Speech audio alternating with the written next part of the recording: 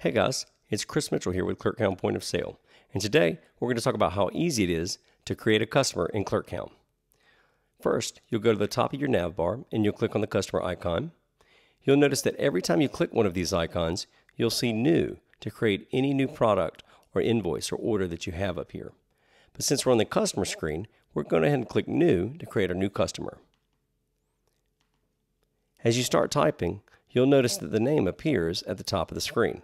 That lets you know that you've got your customer and you can tell exactly who it is, even from a distance. Now what's cool about ClerkHound, as you enter in the information here, under the phone numbers, it will populate it correctly for you in the US system. So it'll keep the parentheses, the spaces, it'll do everything it needs to do for you. And then of course you can enter their other phone, website, their company name, their job title if you need to, or their address. And once you're done, you can just minimize that and save it. Notice that the number is formatted and you've got all of the information that you need for that customer.